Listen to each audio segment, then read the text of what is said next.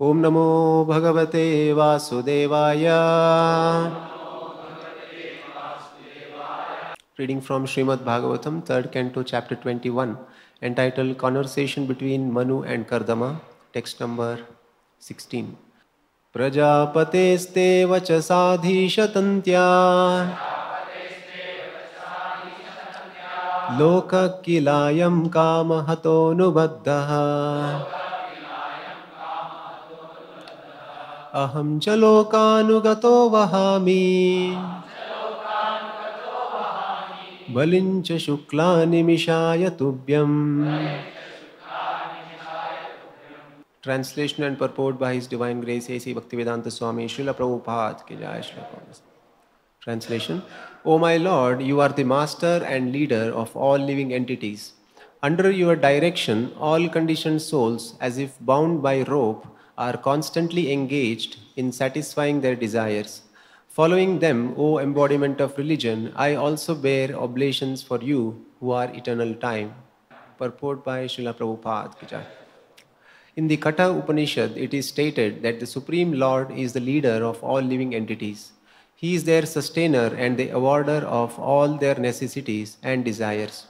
No living entity is independent. All are dependent on the mercy of the Supreme Lord. Therefore, the Vedic instruction is that one should enjoy life under the direction of the Supreme Leader, the Personality of Godhead. Vedic literatures like Ishopanishad direct that since everything belongs to the Supreme Personality of Godhead, one should not encroach upon another's property, but should enjoy one's individual allotment. The best program for every living entity is to take direction from the Supreme Lord and enjoy material or spiritual life. A question may be raised, since Kardama Muni was advanced in spiritual life, why then did he not ask the Lord for liberation?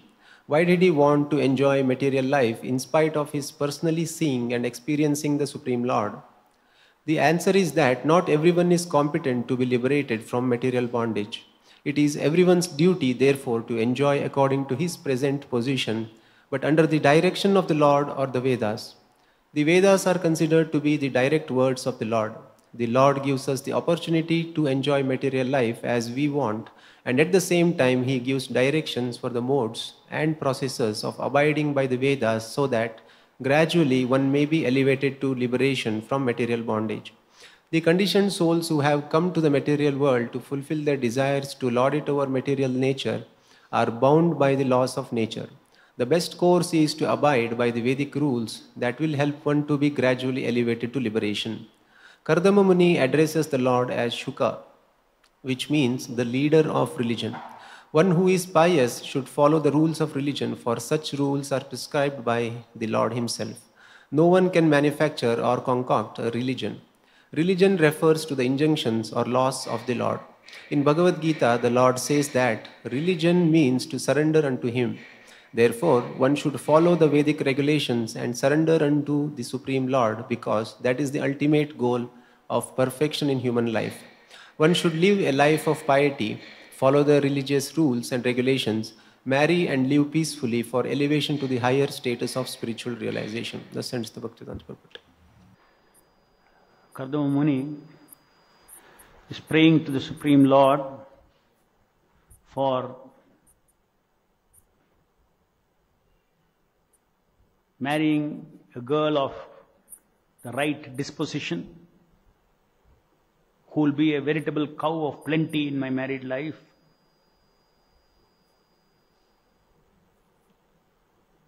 To satisfy my lusty desires, he takes shelter of the lotus feet of the Lord. And here it's continuing that, O Lord, you are the master and the leader of all living entities. Under your direction, all conditioned souls, as if bound by rope, are constantly engaged in satisfying their desires. Following them, O embodiment of religion, I also bear oblations for you who are eternal time.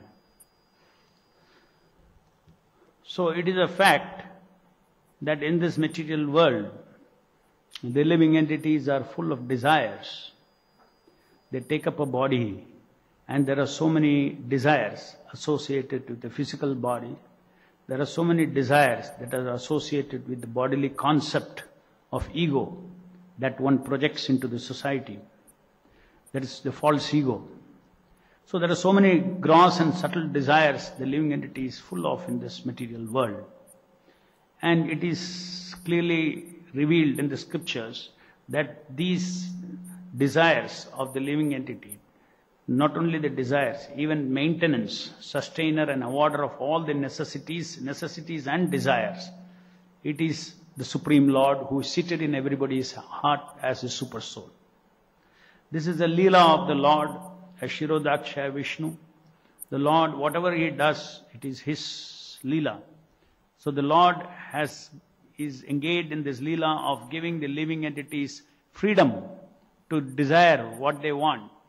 And as they deserve, the Lord as a supreme judge is seated in their heart and is sanctioning as a Param Ishvara of the material energy, as the supreme controller of material energy. By His sanction, the agencies, including Kala, start moving for the fulfillment of the desires of the living entity. The mind, the intelligence, everything is under the control of Kala. So it is not that it is my intelligence and all these. The Kala is moving all these things. And the living entity is simply like one who eats the fruit. The Ishopanishad describes the living entity as sitting on a tree along with, like a bird, with another bird. The two birds are in this tree of this body. And this tree produces so many fruits. Our basic existential philosophy of everyone in this world is actually to enjoy the fruits of this tree. The fruits are in various forms. Gross sensuality is one type of fruit. Then love, affection, care, respect, love from the society is another kind of thing for the mind. Then there is a fruit for intelligence where one gets knowledge, understanding, pleasure of knowledge. Want to know, want to be a knowledgeable person, want to be knowing everything, should not have any doubt.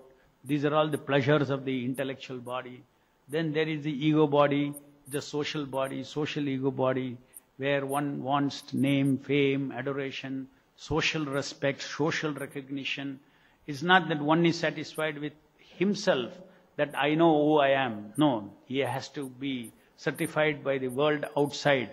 Oh, they say that I am a great devotee. They say that I am a successful man. So this kind of egos we nurture. It's a subtle body, false ego we nurture. So these are all the different fruits which can be derived from this tree. This is a tree. And these fruits are not only sweet, they're also bitter sweets. Bitter and sweet.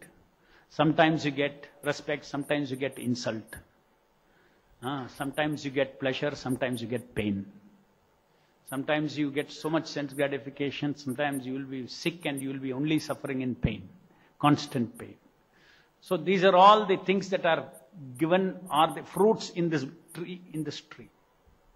And the Ishopanishad described that the super soul is seated in this tree and it is not attached to any fruits.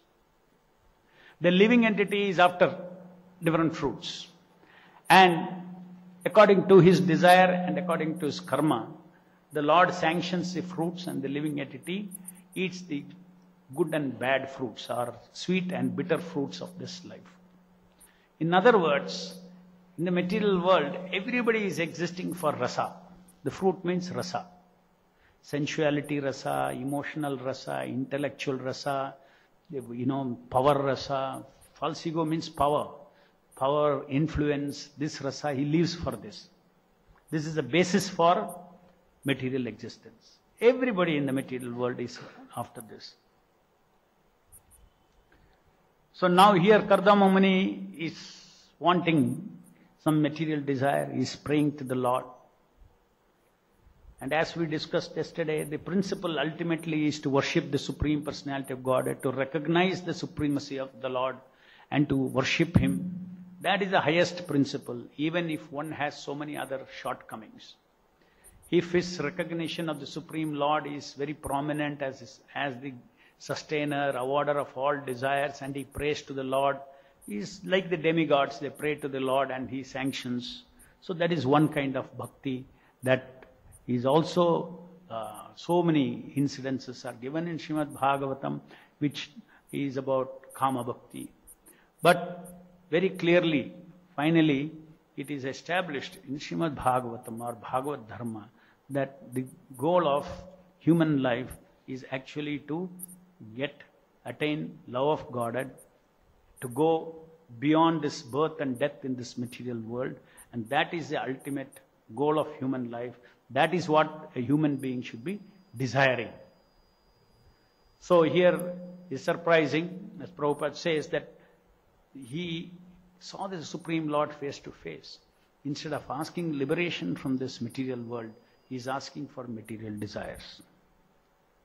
So as we discussed yesterday, there are so many incidences in Srimad Bhagavatam like this. We have to understand what is the direction for us from our Acharya for adopting the lessons from these Leelas that are described in Srimad Bhagavatam. So it is not that we also, one should live a life of piety, follow the religious rules and regulations, marry and live peacefully for elevation to higher statuses of spiritual realization. So then somebody may take this line and say, oh, Prabhupada says one should. Prabhu, one should live a life of piety, following the religious rules and regulations. Marry. Prabhupada says one should marry, see.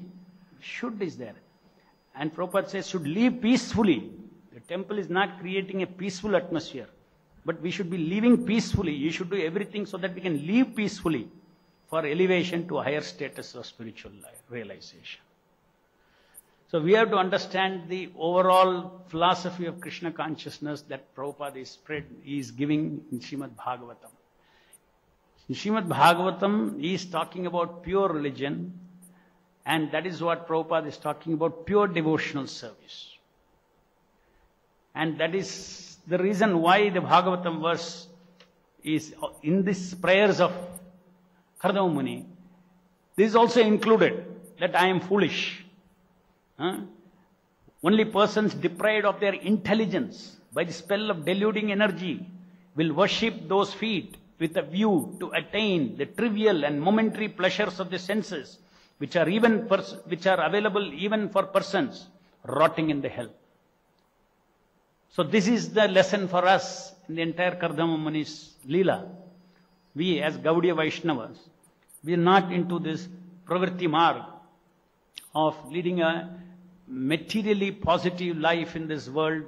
We are into nivritti marg, or doing whatever is minimum to keep the body and soul together as far as our material necessities and duties are concerned. And we take pleasure in transcendental pleasure of devotional service. And then increase the quality of devotional service from mixed devotion service to purer and purer and purer devotional service. That is actually the goal of our path, the Gaudiya Vaishnava path, not the path of Pravritti Marga. Therefore, but of course we are preachers. So what may be suiting for us may not be suit for somebody who is a karmi. To make him Krishna conscious, we have to explain to him, we have to make him understand, as Prabhupada says, everybody cannot take everything. The reason Prabhupada is, it's everybody's, the answer is that not everyone is competent to be liberated from material bondage. If somebody does not take to the chanting of the Hare Krishna Maha Mantra seriously, if one cannot take to the entire process of, associating with the Lord for 4 or 5 hours a day, then it is very difficult for him. Then this path is better. This path of recognizing the Lord, admitting the material desires, going through those material desires, regulating those material desires, it is good. But one should understand that it is not impossible in this Kali Yuga, irrespective of what one's birth is, where one is born, what is his background, everything is immaterial if one takes to the chanting of the Hare Krishna Maha Mantra. If one learns to associate with the holy name of the Lord, then the shortcut is available for everyone. Prabhupada repeatedly says that this path of chanting Hare Krishna is like getting into the lift. The pure devotion service is like getting into a lift and going up and not stopping at different floors. A staircase, you have to go through different floors. A lift, you don't even see the floors. It goes straight to the top. And that is exactly this special mercy of Chaitanya Mahaprabhu. Special mercy of Chaitanya Mahaprabhu, but we have to follow that properly. The success is very simple and success is very far if you don't follow exactly what Prabhupada has given. When a super discount is given, every procedure should be followed. So this Kali Yuga, in this Kali Yuga, it's a super discount which is not available even for other yugas. That super discount is available for us. A discounted path for liberation, freedom from three modes of material nature. So if we adhere to this, then one need not think that, no, I have to go through this Pravritti Marg, I have to do all these things and then only I will succeed. No. Even in Krishna consciousness movement, if you see, when Srila Prabhupada admitted women, men, got them married, the focus was devotion service. And if those devotees who have strictly chanted the Hare Krishna Mahamantras, followed the regulative principles, they would have had no problem. Whatever, even if problem was there, spiritually they are successful. Problems will always be there in the material world. So many people may criticize. Some people criticize, how did Prabhupada make grahasthas and then, send the husband somewhere, wife somewhere, and then, husband is distributing books, wife is distributing books, carrying a child, all these things. Somebody can go into a different trip and say that how it is all these things. Yes, this is the direct mercy of Chaitanya Mahaprabhu they received. If somebody had faith in that, then they will struggle, because who is the Lord is in everybody's heart. He would wipe out people's karma, everybody's karma he'll wipe out. Ye tamam prabhantante tam satya bhajamiham. As you surrender, I reciprocate, Krishna says. So if you don't have faith in the process, if you don't have faith in the spiritual master's words, that pure devotion service satisfies everything.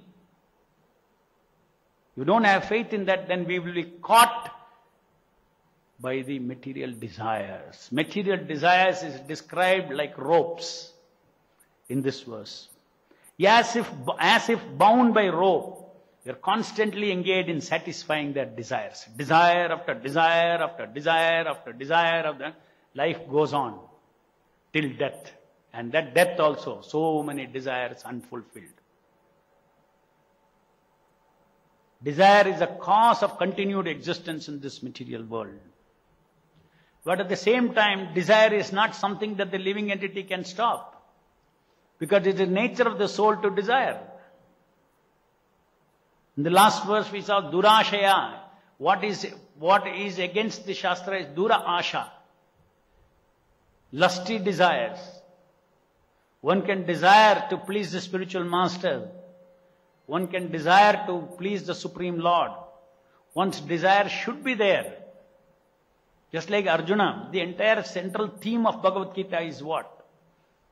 Arjuna did not want to desire, Krishna said you desire. Arjuna wanted to desire something else. What was it? I do not want to enjoy this royal happiness by killing these people. I do not want to kill these people. I do not want to inflict violence on these people. I do not want to break these families. It's all very painful for me, he said. And Prabhupada appreciates all that. Prabhupada says, see, these are the qualities of a devotee. Kindness. These are the qualities. Compassion. Not selfish. These are the qualities of a Vaishnava. At the same time, Krishna said, no, now, see, just these Vaishnava qualities alone are not enough. I am desiring that this war should be fought. I am desiring that you should fight. So, Arjuna finally, in spite of keeping all his feelings as an individual, as a Vaishnava, he has got attachments. I cannot kill all these things, understand. But still I will follow what you say. What you say, my Lord, I will follow. So this is Krishna consciousness. Not simply You cannot stretch Vaishnava qualities to the infinity and say that is Vaishnava. No. So many nice qualities of a person are there. But everything has to be for the pleasure of the Lord. You cannot be kinder than the Lord. You cannot be more compassionate than the Lord. Okay, he was compassionate. He didn't want to kill them. The Lord cut off his compassion at that point. Kill them. I'm ready. I'm ready. So everywhere the Lord's supreme desire is the most important thing for a Vaishnava. And that is what therefore now the principles of surrender, to have no other desire than the desire of the Lord. So desire is very essential. And yesterday we discussed specific desires. Specific desires, are they permitted or not? They are permitted. But their specific desire should be somebody else's desire. Should be descending. It should be Prabhupada's desire. It should be Krishna's desire. Suppose Prabhupada has given a very specific instruction, then you should follow that. That is specific desire. Then you adopt that specific desire. Suppose according to the system, it's a mystical process by which Krishna's desire, the devotee should always desire. Without desire, there is no life. Without Ichcha Shakti, nothing happens. But what is that desire? Desire is to please Prabhupada and Krishna. That is our desire. And that desire to please Prabhupada and Krishna, Prabhupada has a whole system. One cannot just simply concoct something that, okay, let me now, you're 1-year-old bhakta, you come, you say, I want to build a skyscraper in the middle of the ocean.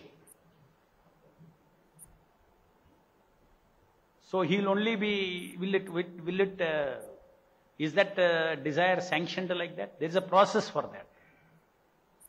One has to learn how to become free from personal desire.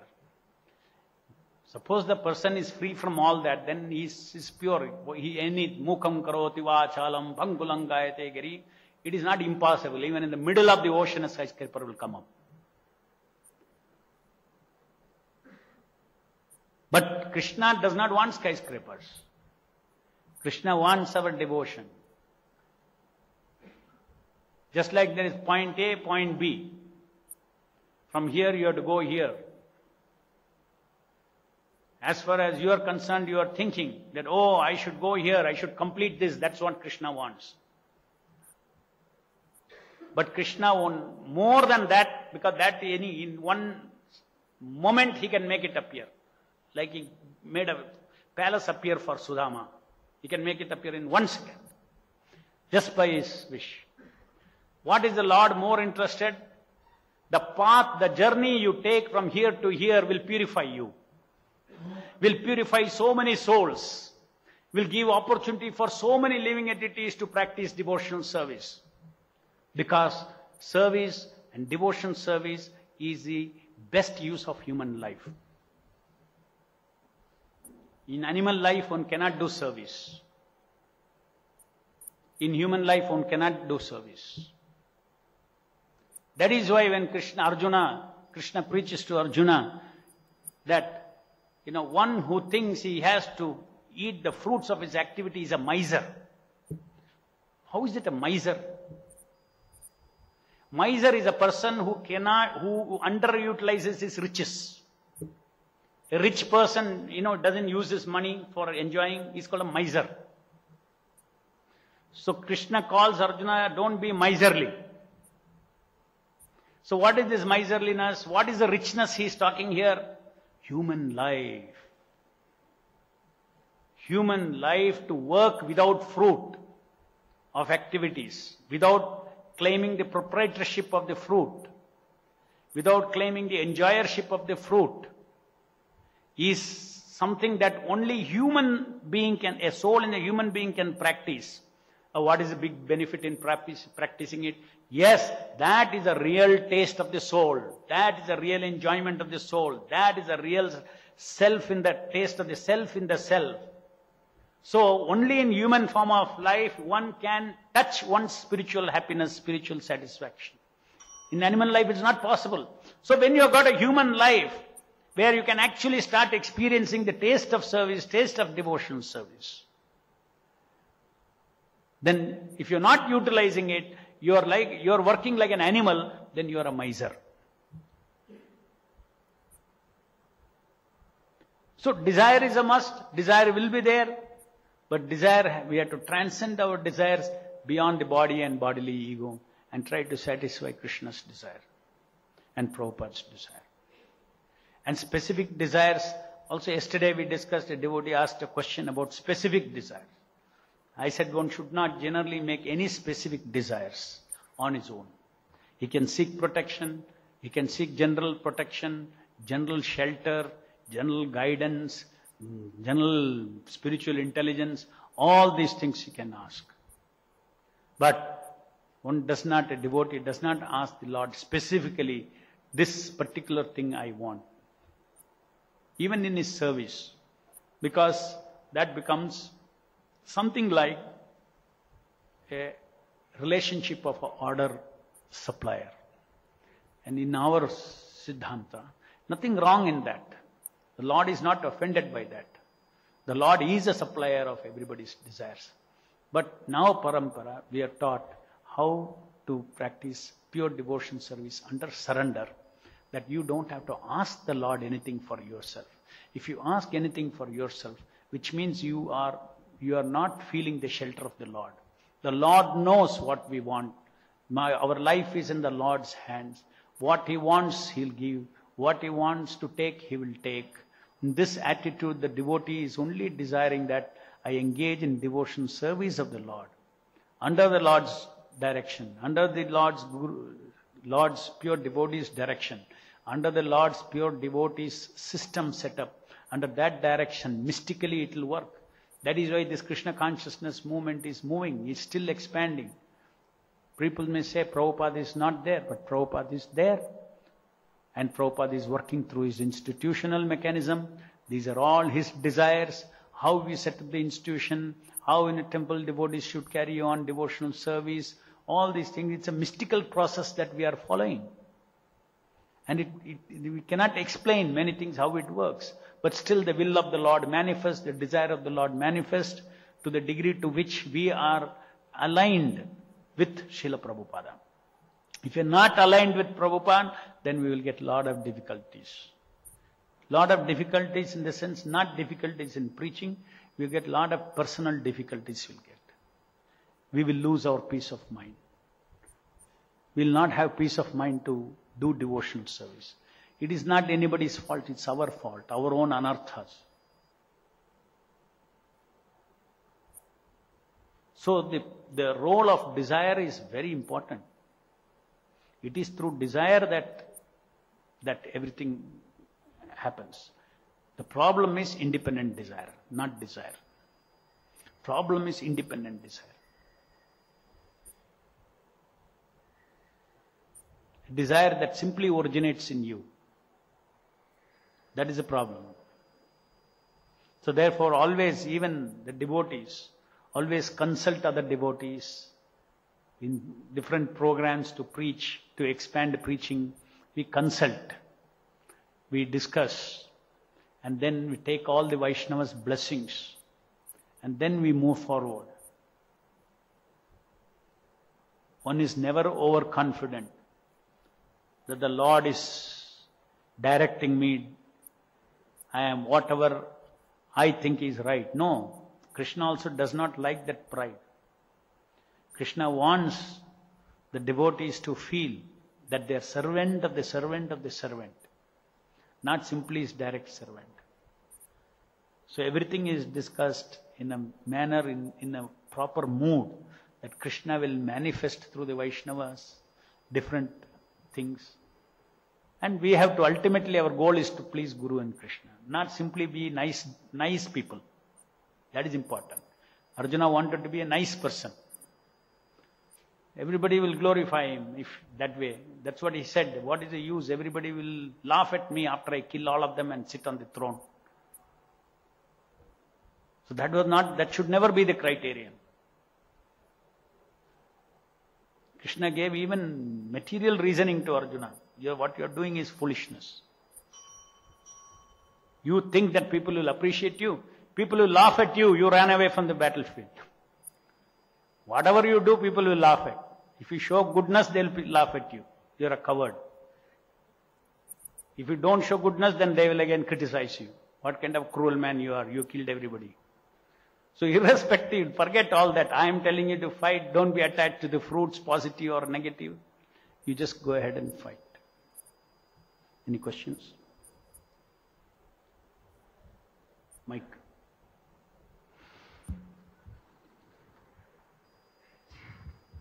Hare Krishna, the Dhruva Maharaj, after doing meditation on the Supreme Lord, he has darshan of the Lord. After that, he told that I don't have any material desire because I am satisfied with your form of the Lord.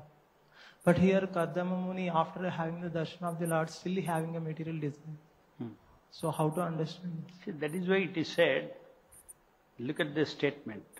Why did he want to enjoy material life in spite of his personally seeing and experiencing the Supreme Lord? The answer is that not everyone is competent to be liberated from material bondage. Dhruva Maharaj was in a better position spiritually than Kardama Muni. Still Dhruva Maharaj, even though he felt completely detached, he didn't want any desire from the Lord. Look what the Lord did. Lord fulfilled all his desires. This is another path. That the devotees know that if the Lord thinks it's inevitable for me to burn these anarthas, Lord is not cruel. Lord will arrange all these material things. The problem is when you seek your own pleasure, that is the sin. Then you cannot be in the spiritual world. Spiritual world, you are also enjoyer of pleasure, but you are not seeker of your pleasure. You are seeker of Krishna's pleasure. Pleasure is not sin. Seeking self-pleasure is sin. Anandamayobhyasa, the principle of existence is pleasure. Of course, the principle of existence is not pleasure for, principle of existence for each living entity is not pleasure. That is always misunderstood. Anandamayobhyasa means total ananda, just like Prabhupada says, pouring water in the root of the tree. The entire tree, the ananda for the entire tree is a principle of existence.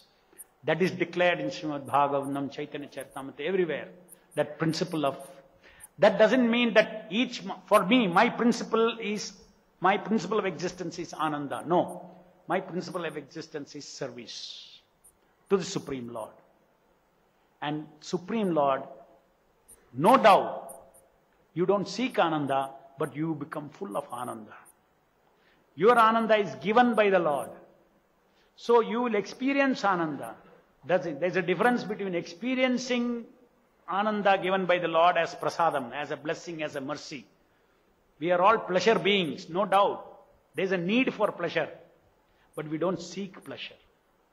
We seek Lord's pleasure. And our pleasure is given by the Lord. Satta, chitta, ananda, pleasure, whatever, it is bestowed. So devotees don't pray anything, but with gratitude, whatever the Lord gives, he takes it. He engages in a way in which it is reinvested in further devotional service. He doesn't give up anything. In this way, he burns his karma also. He burns his karma also. That be the Lord's way to purify him. So, Kardama Muni is in this situation.